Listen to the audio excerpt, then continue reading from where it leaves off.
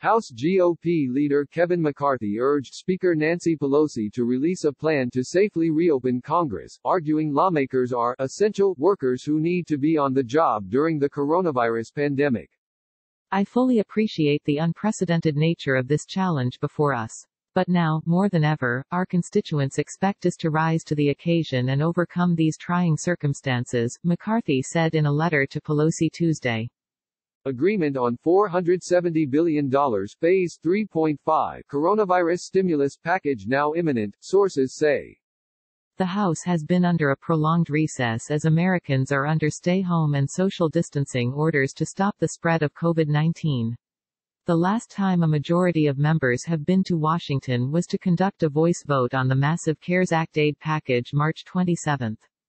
It is imperative we outline a pathway forward that ensures transparency and regular order for all members, not centralized decision-making by a select group of leadership and staff that reduces the role of representative to merely voting yay or nay on pre-drafted proposals, McCarthy said. He added, I appreciate your attention to this critical matter and offer my full assistance as we look to get back to work in the People's House.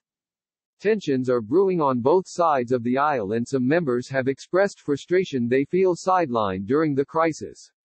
Representative Alexandria Ocasio-Cortez, DNY, blasted Congress for taking one voice vote last month and then choosing to peace out for a month-long recess. Representative Brian Mast, R. Florida, showed up at Capitol this week saying he's prepared to work even if Pelosi is not.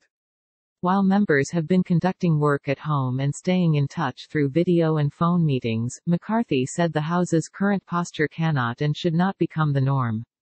House members are expected to return Thursday for an anticipated vote on an interim $470 billion relief bill to shore up funding for small businesses, hospitals and testing.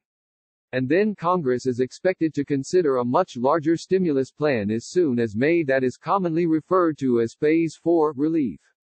Bipartisan breakthrough? Polls unveil back-to-work plan for reopening economy with emphasis on mass testing.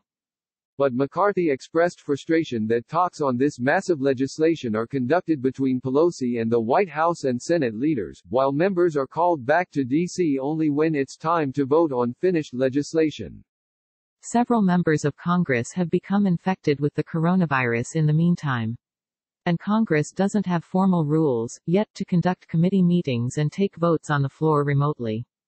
As soon as Thursday, the House could vote on a plan to allow proxy voting during the pandemic, which could be a first step to remote voting and committee work. But McCarthy said in the letter that members need details and opportunity to scrutinize the proxy voting proposal before changing 200 years of House precedent. Hoyer calls proxy voting push an important first step in letting Congress telework. McCarthy called on Pelosi to deliver to a clear path forward on how Congress will fulfill its core duties as the pandemic continues. Specifically, how will committees conduct business, when will members get an updated schedule and how will Congress be voting?